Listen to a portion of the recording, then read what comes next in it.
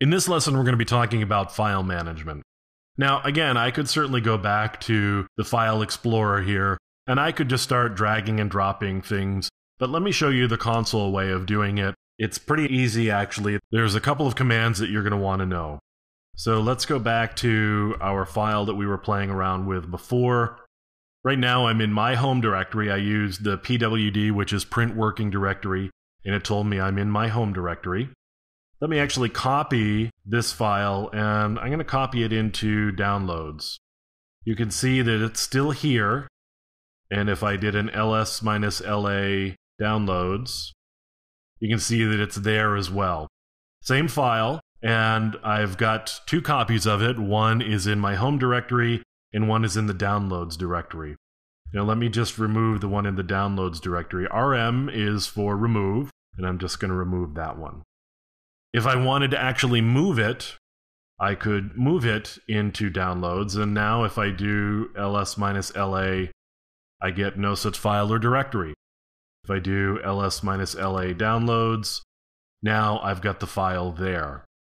So I've got my move, I've got my copy, and let me actually rename the file that's there. So I'm going to change directory into the downloads directory, and I'm going to move Rick into my file. Now I've renamed the file. It no longer is Rick, it's now my file, and I can actually move it, and if I do a ... it's going to move it up a directory.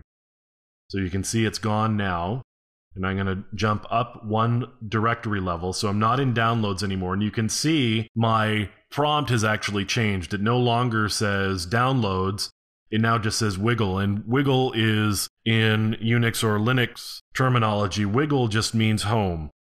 So I'm in my home directory, and I can just show you that. And if I do an ls-la on my file, because of course that's what it's called now, you can see that my file is now back in home.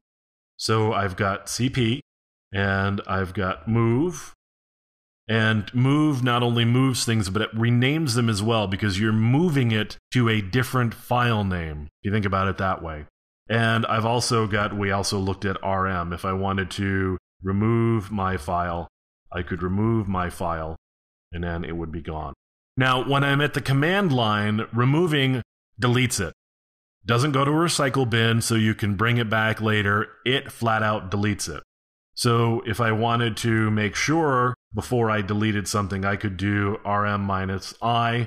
So let's see what I've got here.